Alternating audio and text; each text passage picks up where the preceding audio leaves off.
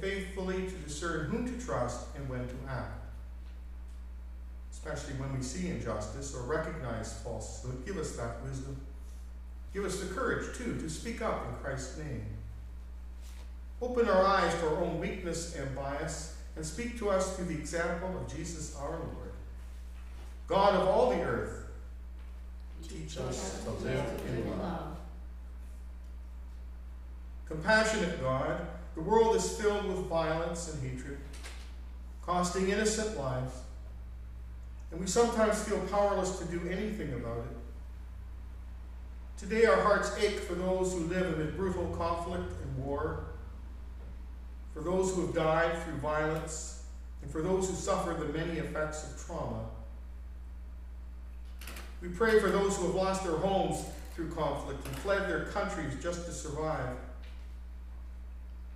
Open hearts and homes to welcome those who flee and protect those who stay amid conflict to offer care. May a just peace be realized in many war-torn parts of our world, including in Ukraine, whose people continue to suffer indescribable terror. God of all the earth, teach us to live in love. All-knowing God, you see into our hearts and know the heartaches we carry. We pray for those living with illness and pain, for those who mourn the loss of someone or something dear, and for all those struggling with anxiety or despair in these challenging times. God of all the earth, teach us to live in love. Wise and welcoming God, give us the grace to live out our faith among family and friends, with acquaintances and strangers. Help us to trust your guidance in all situations, to draw on your wisdom, your strength, your comfort, your hope. God of all the earth, teach us to live in love. Finally, gracious God, this day in which we have celebrated the sacrament of baptism, we recognize that each of us gathered here today has arrived from different backgrounds, separate places, yet we share as followers of Christ, one Lord, one faith, one baptism. We are, each of us, unique and precious to you, O God, and we are members of one body, having the same Spirit. We have different dreams and doubts, yet our hearts beat with one hope. We are graced with different gifts, so we may offer them in service to you, O God.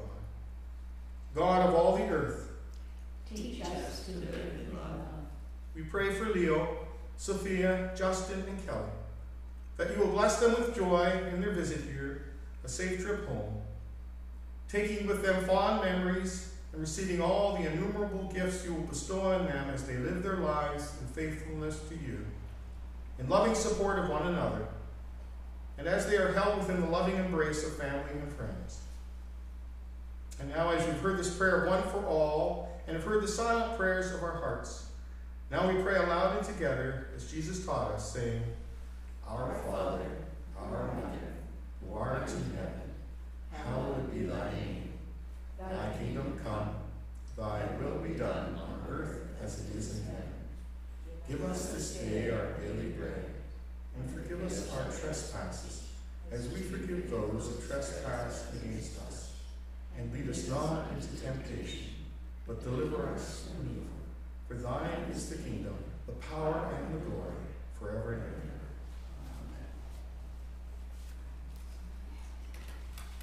And one more hymn to share.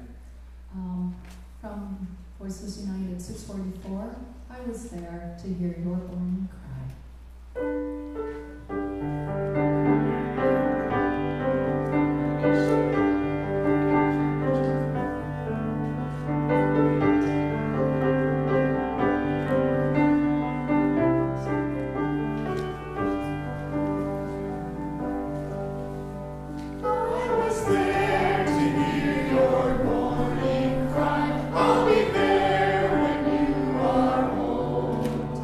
I rejoice.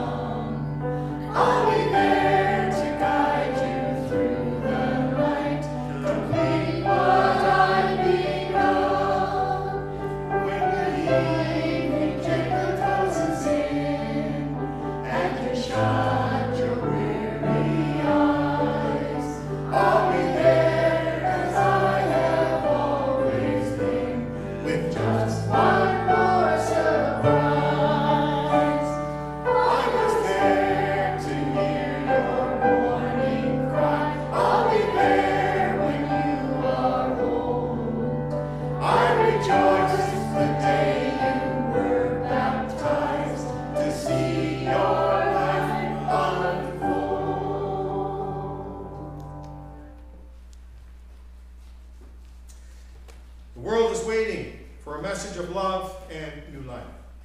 We go forth to proclaim this message in word and deed. We go knowing that we are not alone. As you go forth, the grace of Christ attend you, the love of God surround you, the Holy Spirit keep you this day and forever. Amen. And then going forth him, dance with the Spirit.